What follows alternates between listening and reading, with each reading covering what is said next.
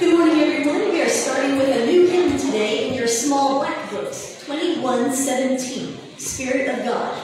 Welcome to World Communion Sunday.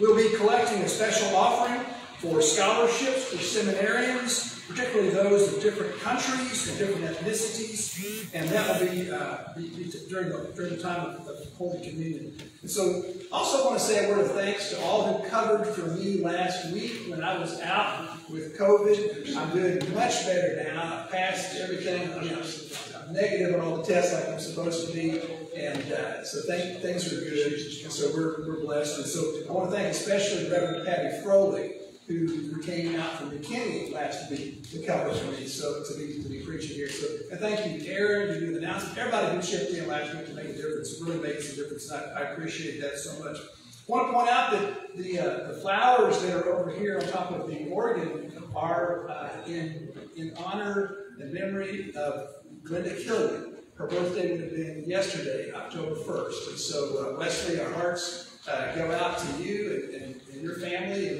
what beautiful fall flowers we have there in memory of Glenda Killian. Now, since it is World Communion Sunday, I've asked Ann McDonald to come up and read the upper room. You might have seen the upper room from today, but it's really devoted to communion and to our connection around the world. So I'll let Ann read this. The thought for the day. Communion connects me to Christians around the world.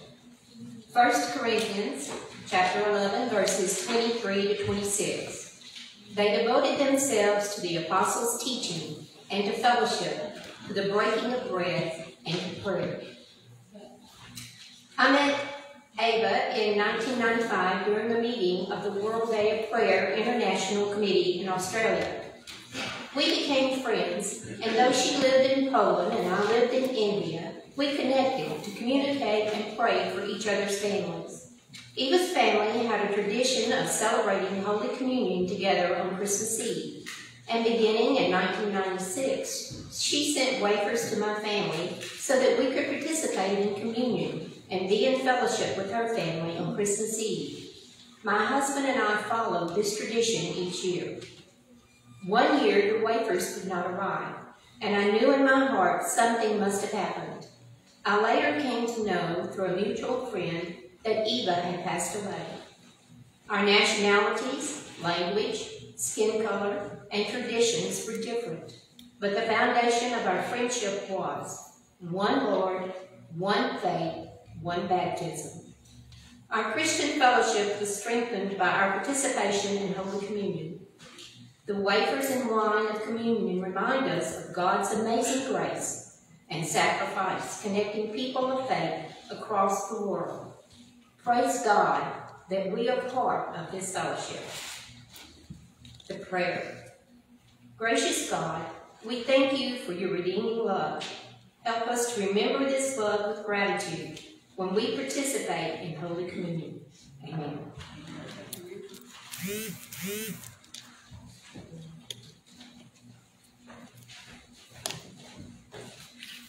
Do you love your dogs and cats? We'll bring them to the church lawn at 4 p.m. on next Sunday, October 9th, for the blessing of the animals. We would love to see them, say a prayer over them, and bless them in the name of the Lord. Treats for the dogs and cookies for the humans. So, and this Monday we're having a meeting for the Methodist women in the fellowship hall at 5:30, and we'd love for all the women in the church to be able to come. We'll have supper, and then we'll have a meeting after that. So we'd love for all the women to be able to come. After worship today, our youth are going to First United Methodist Church McKinney for the Bishop's Rally. Meet over by the church van. We plan to leave about 12:30 p.m., returning about 6:30. See Debbie Feast for more information. We're so glad you are here today. Please register your attendance online. Share anything you would like to let us know, your prayer concerns or questions that you might have. Just go to fumcterrell.org and scroll down on the left-hand side. You get the dog pictures back on? Can you put the dog pictures on? That'll be more. Oh, all of them. So, and make sure you bring your dogs to the pet blessing on this next Sunday so we can get lots of pictures. So we'll have lots of pictures to put on there in the future. Thank you for your financial support for the ministries of First United Methodist Church. There are 3 ways that you can give. You can place your gifts in the wooden boxes, one at the back and one at the side. You can drop off or mail your check to 503 West College Street, Terrell, Texas. Or you can go online to the website, fumcterrell.org. It's very easy. You just go to that red button and click it. In addition, you may designate offerings to go to Ukraine Relief by placing them in the offering plate that's over here to my left and your right. As we prepare our hearts for worship, hear these words of reflection from Psalm 137. By the rivers of Babylon, there we sat down, and there we wept when we remembered Zion. On the willows, there we hung up our harps. For there our captors asked us for songs, and our tormentors asked for mirth, saying, "Sing us one of the songs of Zion." How could we sing the Lord's song in a foreign land?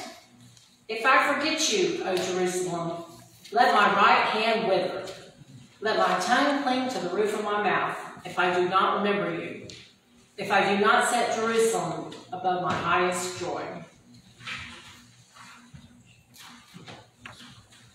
Our next hymn is number 352 in the hymn. It's me, O Lord, standing in the need of prayer. 352.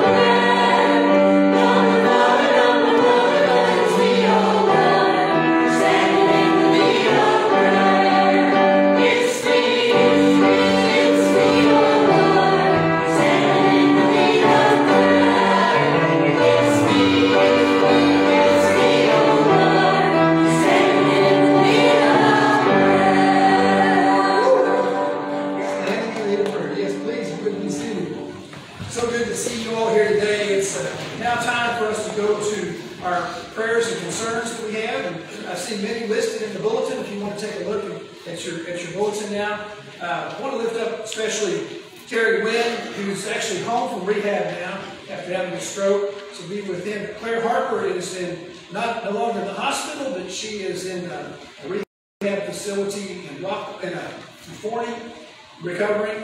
Be with Rick Townsend, who's recovering from a heart procedure this week, and Jill, who's there taking care of him. And of course, be with those in Florida with the terrible hurricane that we've had there, and we just pray for them in the recovery process, which will be lengthy. Also, I just want to share with you that you can make contributions to UMCOR, which is the United Methodist Committee on Relief, and you could specifically put in your check that's going for Florida, and or just hurricane, and they can take care of that. There are other prayer concerns that you see there. I want to share with you also, Cheryl Thomason texted me this morning. Her father, who's Mr. Peters, is 96 years old, and he's in hospice care now at a hospital in Dallas Methodist Hospital after falling and hurting his hip badly. So also be with Brenda Rumbo, who's recovering at home from a bacterial infection. No, there are other prayer concerns. Let's just take time to now go to God and an attitude of prayer.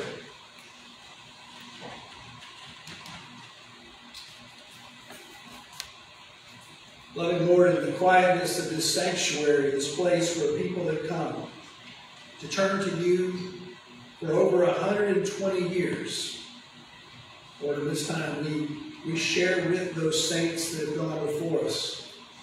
And the sense of communing with you, communing with each other, and communing with those around the world who turn to you today. Lord, hear the prayers of these we've lifted up. Cheryl Thomason and her father, Brenda Rumbo. Or be with Patrick Harker Jr., his healing. Terry Wynn, Claire Harper, Rick Townsend. Dorcas on the loss of her aunt and uncle. Those in eastern Ukraine being forced to choose sides. Harry Bubeck and family as they grieve the passing of his mother, Ina Bubeck.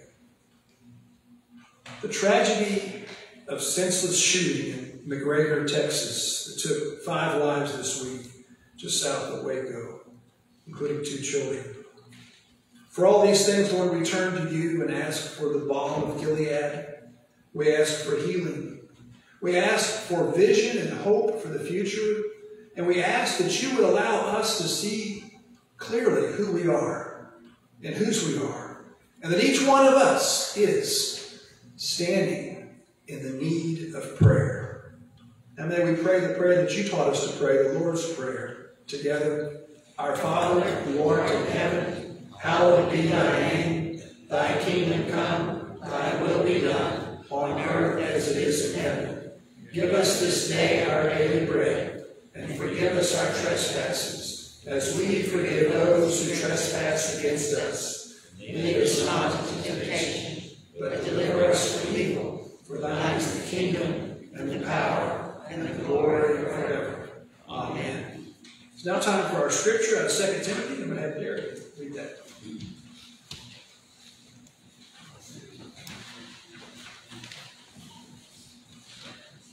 2 Timothy 1 through 14. Paul, an apostle of Christ Jesus by the will of God, in keeping with the promise of life that is in Christ Jesus. To Timothy, my dear son, grace, mercy, and peace from God the Father and Christ Jesus our Lord. I thank God, whom I serve as my ancestors did, with a clear conscience, as night and day I constantly remember you in my prayers. Recalling your tears, I long to see you, so that I may be filled with joy. I am reminded of your sincere faith, which first lived in your grandmother Lois and in your mother Eunice, and I am persuaded now lives in you also. For this reason, I remind you to fan into flame the gift of God, which is in you through the laying on of my hands.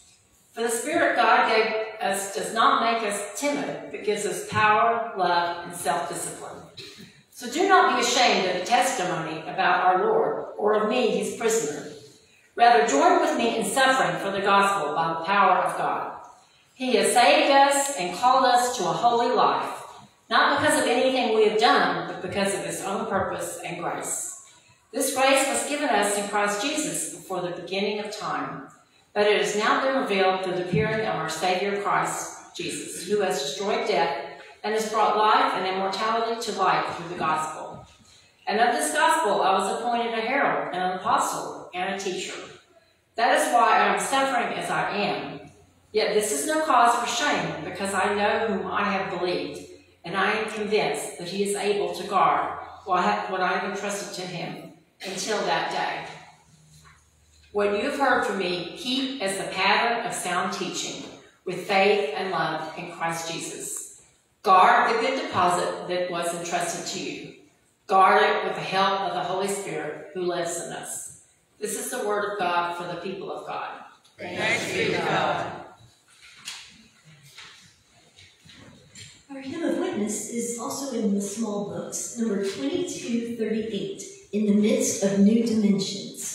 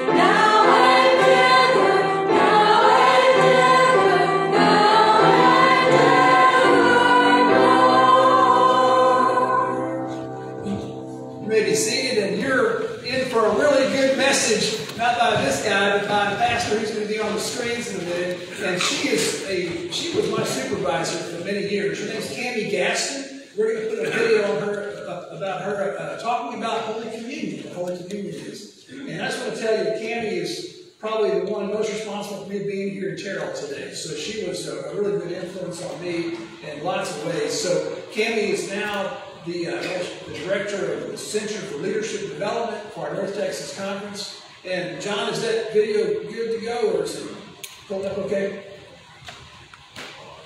What's that? Little computer issue. All right, I'll do the stretch thing. It's so good to see you, Lynn. So many people that are here today. Lots of good folks. And, Don, you got a grandson there, looks like? I do. All right, good to see you. Good to see you. All right, here we go. Candy Castle.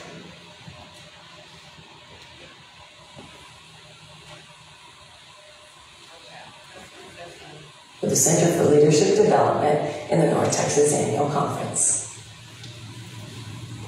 I'm here today to talk about Holy Communion in the United Methodist Church. If you've ever served communion, you likely have had a memorable story about that experience. I'll never forget the morning that I was serving communion at the rail. It was our practice at the church to say each person's name as I handed them a piece of bread. Thank goodness, nearly everybody had a name tag. On one Sunday morning, I found myself in a dilemma. The person that I was serving was the dean of the School of Theology. I had just graduated, and he was bigger than life. I knew his name, but I stood over him frozen. Should I call him Dean Kirby or Dr. Kirby, or by his first name, Jim? All I could think was, oh my gosh, what would Jesus do? Then it just came out. Jim, the body of Christ broken for you. He looked up and smiled at me with this warm smile, and I began to think about the intimacy that we all experience when we come to the rail and bring Jesus into our lives. It was an intimate gathering where Jesus pulled his disciples together closely to reveal how much he loved them and how much he loved all of humanity. And at the same time, to stand with them and invite them to participate in the Holy Meal.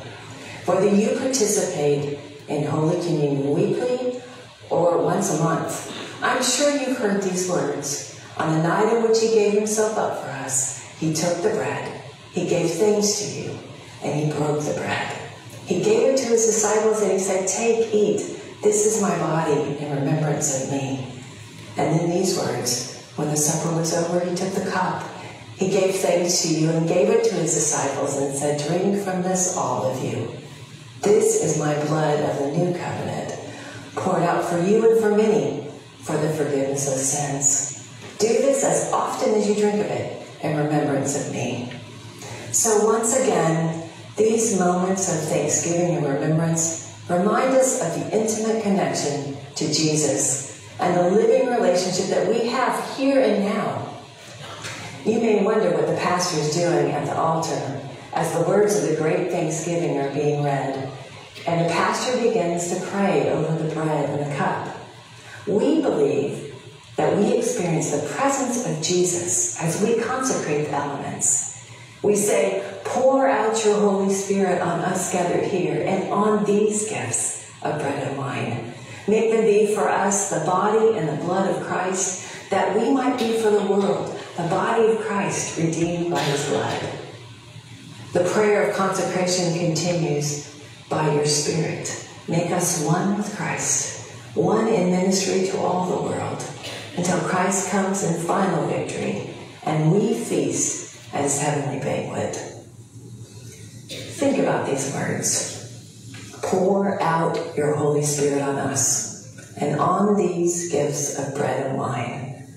The consecrated elements are then broken and given to the congregation. We Christians are also called the body of Christ because we believe that we are the body of Christ, redeemed and living out in the world in faith. We connect to Christ's brokenness and Christ's redemption. This is why we believe in the open table. It is a table of grace, healing, and new life. Therefore, we invite everyone to come and receive this new life through Holy Communion. The open table is one of our distinct beliefs. All are welcome at the table, including children. We believe that God's prevenient love is shared in the breaking of the bread and the drinking of the cup. We also believe that God's justifying love brings forgiveness and insights and sets us on a right path. And lastly, we believe that God's sanctifying love leads us into service to the world. All this happens because God is at work in us, no matter what we have or have not done to deserve God's grace. The open table says, "Come all ye who love the Lord, who earnestly repent of your sin and seek to live in peace with one another." This invitation is honest, intimate, and real. Holy Communion is one of the means of grace where we come to know God in a meaningful way, and we grow deeper and deeper in our devotion and response to God's call on our lives. This means of grace reminds us of our Wesleyan roots, where John Wesley gathered all of the bands of folks, of faithful followers to grow in grace. Wesley invited his followers to take communion as often as they could. As I think about the many faces and names of people who have earnestly come to receive communion, those memories take me back to an eager child's voice who said one communion morning, "Can I have some more, please?" I looked at the bread and I gave him a big old chunk and said, "Remember that God loves you." His eyes seemed to say back to me, "I'm so grateful." I long for all of us to have that same kind of eagerness and gratitude, particularly when we come to the table and connect with Jesus. What if we all said, "Can I have some more, please?" Or even said, with joy and conviction, "Thanks be to God," after being served? Then maybe we would be opening our hearts up to be filled with grace, more than we could ever imagine. Next time you have communion, be ready for that grace of Christ to pour all over you, to have an intimate connection with God. Take a moment to be open to God's message for you. And on that day, don't forget to say, "Thanks be to God." Amen.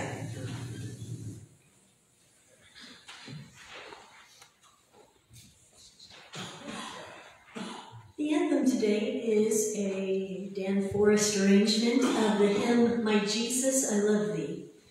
The words are in your hymnals, number 172, if you'd like to reflect on them as we worship together.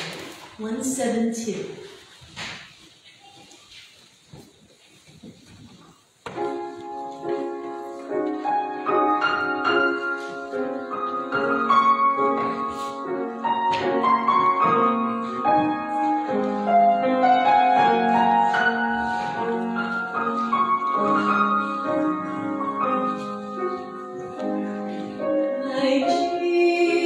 Jesus, I love thee.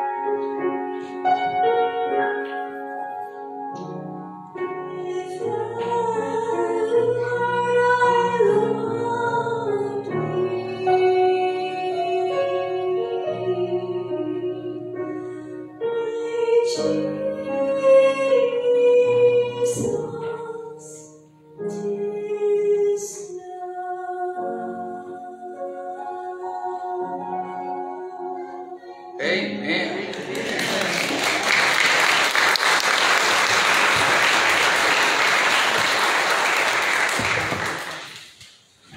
Erin, that was beautiful. That was so meaningful and just so connecting us to each other. Erin, I'm so excited for you. We're going to Perkins now at SMU, which is just so exciting. We're going to the Masters of Sacred Music, so many neat things. And we're praying for Taylor. He's out today. He's not feeling well. He's got kind of a sore throat, so we pray that he's resting up and doing well. So we're going to go right into the scripture today, and this is the scripture out of Luke, and I'll be reading that to you, chapter 22. Listen to the setting here of that Last Supper. Listen to how we got started with Holy Communion. They left and found things just as Jesus had told them, so they prepared the Passover. When the hour came, Jesus and his apostles reclined at the table. He said to them, I have eagerly desired to eat this Passover with you before I suffer. For I tell you, I will not eat it again until it finds fulfillment in the kingdom of God. After taking the cup, he gave thanks and said, take this and divide it among you. For I tell you, I will not drink again from the fruit of the vine until the kingdom of God comes. And he took bread, gave thanks, broke it, and gave it to them, saying, this is my body given for you. Do this in remembrance of me. In the same way, after the supper, he took the cup, saying, this cup is the new covenant in my blood, which is poured out for you. This is the word of God for the people of God. Thanks be to God. So I want to again thank everybody for helping out last week to make the worship experience work. And thank you for that. I greatly appreciate that. And particularly thank Patty Froelich. She was the pastor who came from McKinney to preach as part of the series. And what you saw from Candy Gaston just now is part of what we call the Wesleyan Roots, which is a brand new series that's out, that's available at no cost at all. You go to the North Texas Conference website. It's mtcumc.org, and just type in Wesleyan Roots, whatever you remember that. You can watch all these videos. They're really good, interesting things to kind of get us an understanding of who we are from a Wesleyan standpoint. So today, I'm going to pick up where Patty left off. Pastor Patty talked about last week baptism. They will pick up on Holy Communion. And they certainly go sort of hand in glove with each other, because baptism in the Methodist understanding and Western understanding is a one-time thing. We believe God got it right the first time. And God's baptized you. You're receiving those waters of baptism. You're cleansed of original sin. You are included in the family of believers. And that is a baby quite often doing that. How does the baby do that? Well, because the baby is receiving those gifts just like you as an adult, if you're being baptized, will be receiving, holding out her little hand to receive those waters. But the congregation is up to something too. The congregation that's there, the moms and dads and those that are part of it, what they're standing there doing is saying, we vow to raise this child in the ways that lead to life and life eternal. And so we're going to make sure this child understands who Jesus is and grows in her faith and his faith as they're going on. So this goes on, and we have a thing called confirmation that leads to that. And confirmation is a time we have our middle school age kids and sometimes in high school that come. And I'm excited that our confirmation class is going this afternoon, a little bit after church, to go to McKinney for the bishop's rallies, for those that are learning about their faith and growing and having some fun. It'll be exciting. So that's part of what we do. And then we fully accept Christ as our Savior. So so baptism is the time for us to do this. And then Holy Communion. So what is Holy Communion? Holy Communion, then, what that is, it's the keep on keeping on grace. It's the grace that you can receive every month when you come here on the first Sunday of the month. In fact, some churches celebrate it every week. That's great. Or some even more than once a week. So receiving Holy Communion, it's like the keep on keeping on. It's a sanctifying grace. It's the grace that gives you the strength to go forward. And that's a sacrament, if you believe. And I think it's interesting to read the scripture I just read out of Luke. We read from Jesus as we got our start with Holy Communion with the Passover. We got our start. We understand Jesus saying basically in there, I have eagerly looked forward to this. Do you eagerly look forward to Holy Communion? I hope you do. I hope you eagerly look forward to coming to the Lord's table, confessing our sins, and being renewed, and being refreshed, and receiving from Jesus Christ that newness of life. I love the story that Candy was sharing just now, Candy Gaston, about the video about, I love the idea of having us all together here. And here she has the dean of the school, the Perkins School of Theology, who she probably had way up here as far as who she thought, this guy is just amazing. He's coming down and she's thinking, how do I call his name? What do I say to him? What do I call him? I call him Dean Kirby or Dr. Kirby or Professor Kirby. And finally she just called him Jim. He's called him by his name. And he smiled, that warm smile. And you see that sense of connectivity that we had this. And it reminds me of the connection that Jesus must have had that night with the 12 that were gathered around the table. They were gathered around that table. And you think about that idea. It says in Scripture they were reclining at the table. Reclining at the table. Do you recline at your dining room table? I mean, those chairs are kind of stiff, right? You don't really recline. Let me tell you about this. So the deal is, we have this picture probably from the Renaissance painting that you've seen. We think that all of this big, long dining room table, we got these big, stiff-backed chairs. Well, that's not what really was the culture at the time. The culture at the time, what they really did was they reclined. They had a table that was not much higher than the floor, just a little bit off the floor. And they brought the food on it just to kind of keep it off the dusty floor. They've got this low table. Instead of chairs, they sat on pillows. Everybody had their pillow. And you ate with, I guess, your right hand, or eating with your right hand. I guess I would have to learn that.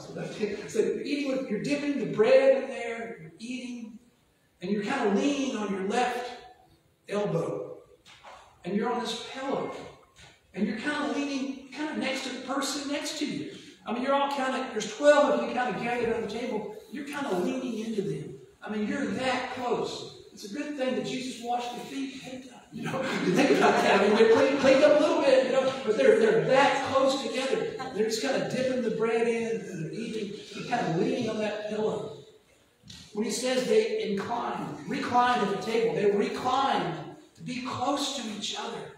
So these people, whether they're high and mighty deans from ivory towers, or there's somebody that's down the street and doesn't have a place to live, they're all part of this body of believers coming together as brothers and sisters in Jesus Christ. And we're all growing in our faith. So now I want to not slow this down. I want to bring forward somebody who's part of my faith journey. And she's here today. And this is Katie Cannon. You'll say hi to Katie. Wait, hi, Katie. Katie, come on up. Come on up. I want y'all to meet Katie. I want y'all to know who Katie is. So, Katie, yeah, come on this way. Katie is one of my confirmation students from several years ago. Now she's a college student, almost graduated at UT Arlington and everything. And so, yeah, please go ahead and sit down. I'll sit down too. So we only do kind of Q&A with you and everything. But as we come together, this is an example of our Wesleyan roots. The idea that Katie's been part of this body of believers, the extended body of believers, for quite some time. And I want to let her share with that bit. But the first thing I want to say is I saw Katie last time I saw you was in June. We were at an annual conference with North Texas coming together. And she came when I was ordained as an elder. They came down to the reception. And she was there with a delegation from DeSoto, from the First Methodist Church, because I served there as children and youth director.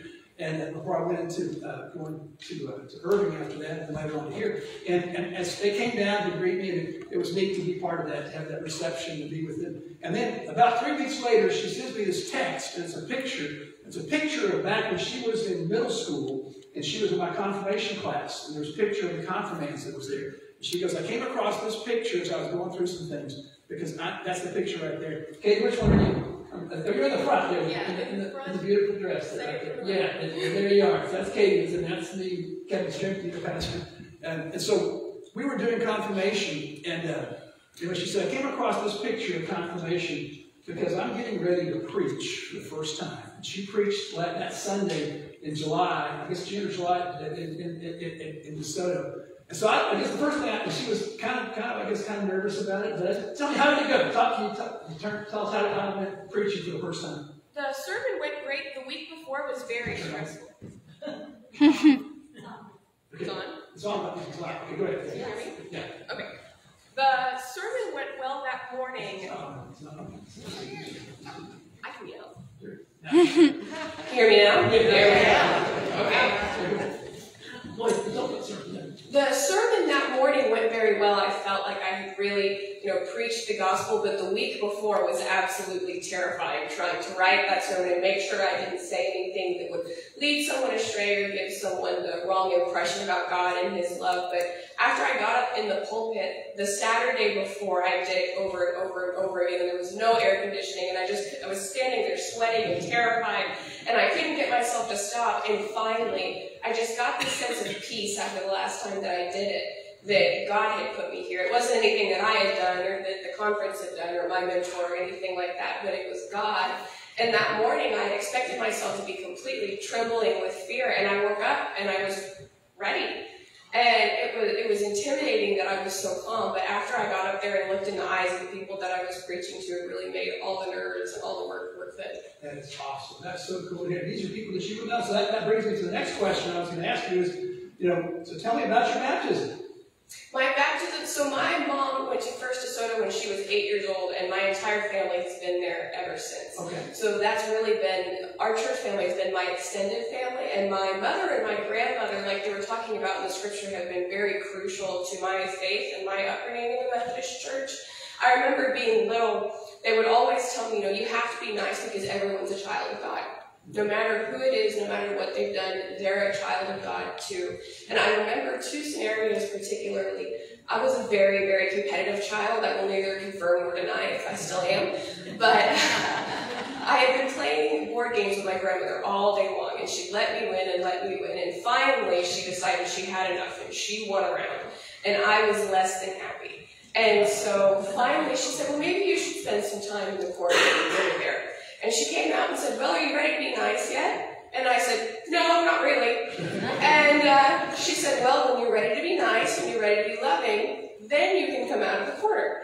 Because how we treat others and making sure that we're loving one another was always prioritized in my life. And I remember my mom would sing to me, Jesus loves little children. And it has the verse in it, red and yellow, black and white. And no matter if I was at home with my mom, if I was in Sunday school, if we were in service, I would always jump in and yell, don't forget about green. Don't forget about green, even the green people. Because that church and my mother and my grandmother had instilled in me from the beginning that everybody's a child of God. And in my brain, that became the equalizer for everyone. That even if people do seem larger than life, if it's the dean of your seminary, if it's a big role model that you have, we're all children of God, and we all need that same love from Him and from one another. That's awesome. That's awesome. So really, you were raised up with people of faith. Your family, like you said about Timothy, you had Lois and Eunice, and you had Vicki, your grandmother, and Kimberly, your mom, and then you had all the pastors, not just the pastors, but the people of your church. I was just reflecting, because I know a lot of people from the church because I was serving there that probably would have been there at your infant baptism. As you were baptized. I imagine Mary and Marcia Stanton were probably there. I imagine you saw, Steve and Jerry and Collins. You probably saw, who else would have been there? Miss Dosha Jones and others would have been there. I mean, people would have been there for you. I'm sure the Reeves would have been there. Some of these people's names don't recognize with you, but they're deep in your heart because I know these are people who poured into you from that moment in your infancy when you're being baptized all the way through in vacation Bible school, in Sunday school, in confirmation class. They were pouring into you still. And so then walk me through them. You went through this thing called confirmation. You had this crazy youth pastor that did stuff like that. I had a wonderful youth pastor, Pastor B, who did my confirmation. I can only sing praises. And I remember when I started confirmation, it was a little bit before I was sitting in the pew and we were taking communion. And this was the first time I had read. I always read through it, but the first time I really felt spiritually what it meant to take communion. And I was listening to how this is a chance to start over, a chance to start new with God, no matter what you've been through, who you've been. It's always a new way to start with God. And then I got into confirmation, and it was such an in-depth studying of the scripture and how we can take that into real life and apply that to have me act as people in the world. And I know Dosha would sit there with me. I would come early for confirmation, and she would go through the lectures with me and kind of point out different ideas about Scripture. And I guess it was towards the end of confirmation I kind of started feeling a calling to ministry. And then 2 years after I finished confirmation, I kind of started being vocal about that. And I remember being very intimidated by the idea of going into ordained ministry. But all those people that you just named held my hand and made sure I knew that I was loved, whether I did it or not, but they wanted to make sure that I knew they were there and that they loved me. And, you know, Dosha and you and Kevin went through the confirmation curriculum with me. Kelsey Bullard, who was a big part of my faith journey, ended up holding my hand through a lot of high school and showing me how to be a good Christian through that. Steve Collins, whenever I officially became staff and started going through budgets, I was completely overwhelmed. And he would sit with me and then, okay, this is how you do it. This is exactly where the numbers go. And it wasn't all, some of it was church work and not work at the church, but they still made sure they were with me and loved me through the entire process. And I think that's a big promise that we make in baptism. That's awesome. That is awesome. So, yeah, I was going to say, so you've gone on to some amazing things. And one of the things I started seeing you shortly after, just in high school, as being a member of the annual conference. They had 2 lay people they could send to annual conference. And they would send, like, Marshall Scantlin, Mary Scantlin, and you. You were not just, this week was tagged on. You were a voting member who was voting on important issues. You were part of actually participating in the life of the North Texas Annual Conference as a representative of the DeSoto Church. And then to see you doing these things, you serve on some conference things too. I think you've been involved in the conference. I helped write some legislation this year. Okay, that's incredible. Just what wonderful work that you're doing. And so that catches us up to now. You're at UT Arlington. You're about to graduate when? In May. Oh, congratulations. Thank What's your degree going to be? Communications. Communications. Okay, fantastic. Okay, so what are your thoughts beyond? Are you still processing that, trying to see where it goes? It's just October 2nd, but what are your thoughts beyond graduation? After graduation, I definitely want to take some time, get a little stronger in my own faith before I jump into leadership, but I'm really wanting to work with nonprofits and social justice. Okay, fantastic. That's really good. It's neat to see these things. And so we reflect on these things, and I'm going to have her read something, our conclusion in a moment for the service, but we reflect on these things and we see that this life that starts with baptism is influenced by ongoing communion. When we're brought into the communion table, we have a chance to be together when we're refreshed and brought into. I'm not sure if you went to Bridgeport that time. You go to Bridgeport sometimes? Okay, well, Bridgeport. Well, I took one time, I took some of the kids to Bridgeport for midwinter, and Michael Bachman was there. He spoke about Holy Communion, what it is. And he put it this way. So you kids listening in the audience, I know you guys listen to pay attention. He said that Holy Communion is the rocket fuel. That stuck with me. Rocket fuel. I mean, just think about the rocket fuel that we get. And then we think about what actually took place that night. We think about Christ. And he was in that room with the upper room with those 12. And they were there together. And, you would think it's just this great circle of great love. And they're all sitting around singing, Kumbaya or something like that, But you really realize there was tension in that room. There was tension, and people were really upset at times. There was the disciples, and then there was this one disciple who they knew was going to betray them. There was also this disciple who was going to deny Jesus, and he was saying that this was before he suffers. He longed eagerly to have this time with them. He longed eagerly for that. And so amid the suffering, there was this reclining. They were on those pillows. They were receiving Holy Communion. They were growing in faith. And Jesus, when he took the bread, he said, "This is my body, given for you." And it's changed everything ever since. So we're going to welcome you to the table in a moment. I want Katie to read something that she has there. I want you to read, stand and read this. This is a seminarian who wrote this about what it means to come to the table, this table, and the one to come. On this World Communion Sunday, I am reminded of the words of a seminarian quoted by Christian author Lisa Thompson, who wrote a sermon called, "Are You Ready to Come to the Table?" In it she said, God just told me to tell you that if you are ready for this table, you are ready for that other great table.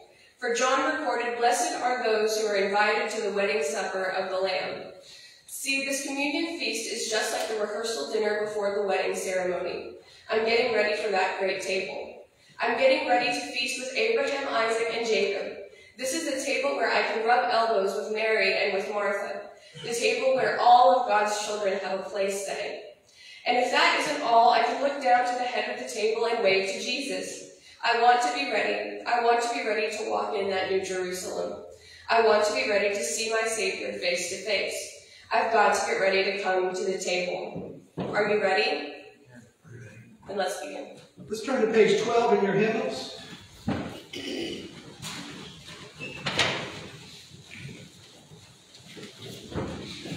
Let's ask Marcia to come up and help. Christ the Lord invites to his table all who love him, who earnestly repent of their sin and seek to live in peace with one another. Therefore, let us confess our sin before God and one another. Together, merciful God, we confess that we have not loved you with our whole heart. We have failed to be an obedient church. We have not done your will. We have broken your law. We have rebelled against your love. We have not loved our neighbors. And we have not heard the cry of need. Forgive us, we pray. Free us for joyful obedience through Jesus Christ our Lord. Amen. Hear the good news. In the name of Jesus Christ, you are forgiven. Christ died for us. Okay, in the name of Jesus Christ, you are forgiven. So repeat that. In the name of Jesus Christ, you are forgiven. Glory to God. Amen. And just offer peace to one another. Thank you for being here. And then go on to the offering. As forgiven and reconciled people, let us offer ourselves and our gifts to God. The great thanksgiving, the Lord be with you. And also with you. Lift up your hearts. We lift up to the Lord. Let us give thanks to the Lord our God. It is right to give our thanks and praise. It is right and a good and joyful thing, always and everywhere, to give thanks to you, Father Almighty, creator of heaven and earth. And so with your people on earth and all the company of heaven, we praise your name and join their unending hymn. Holy, holy, holy Lord, God of power and might, heaven and earth are full of your glory. Hosanna in the highest. Blessed is he who comes in the name of the Lord. Hosanna in the highest. Holy are you, and blessed is your Son, Jesus Christ. By the baptism of his suffering, death, and resurrection, you gave birth to your church, delivered us from slavery to sin and death, and made with us a new covenant by water and the Spirit. On the night in which he gave himself up for us, he took bread.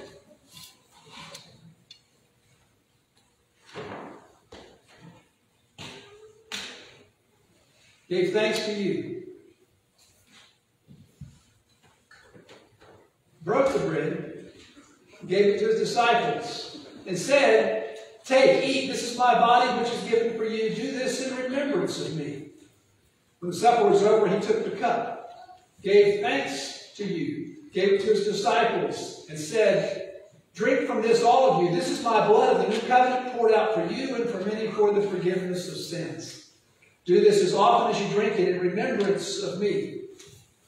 And so, in remembrance of these, your mighty acts in Jesus Christ, we offer ourselves in praise and thanksgiving as a holy and living sacrifice in union with Christ's offering for us.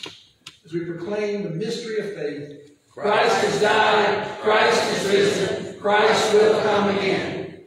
Pour out your Holy Spirit, us gathered here. And on these gifts of bread and wine, make them be for us the body and blood of Christ. We may be for the world the body of Christ redeemed by his blood. By your Spirit, make us one with God, one with each other, and one in ministry to all the world until Christ comes in final victory and we feast at his heavenly banquet. Through your Son, Jesus Christ, with the Holy Spirit in your holy church, all honor and glory is yours, Almighty Father, now and forever. Amen. I want to share with you that we'll have Marcia giving the bread and Katie giving the juice. We'll be processing first with the folks from this section coming down this way, then exit out here on this aisle right here. Our usher will guide you through that step. Once we're through with this side of the congregation, we'll move to this side. You all will come in down this aisle and process out that aisle. We also have a gluten-free option for those that need that, or like that. And we also have the offering baskets here as we're collecting offering for World Communion Sunday for seminarians' education, particularly those around the world that need seminary educations that are there. So, won't you come?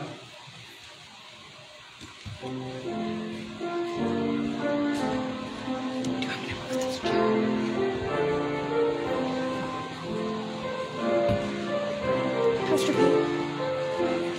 Come in.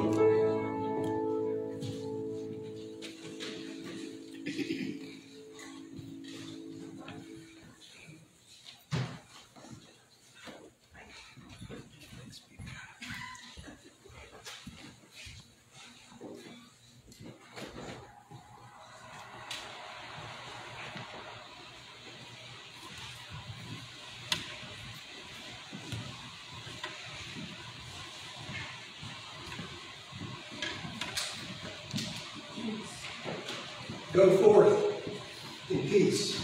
The grace of Lord Jesus Christ, and the love of God, and the commitment of the Holy Spirit be with you all. Amen. Our closing hymn is Standing on the Promises. I invite you to stand in body, word, spirit, and receive this blessing. If you want to come down and pray about anything, or come down and join this church, you're more than welcome to do this. Standing on the promises.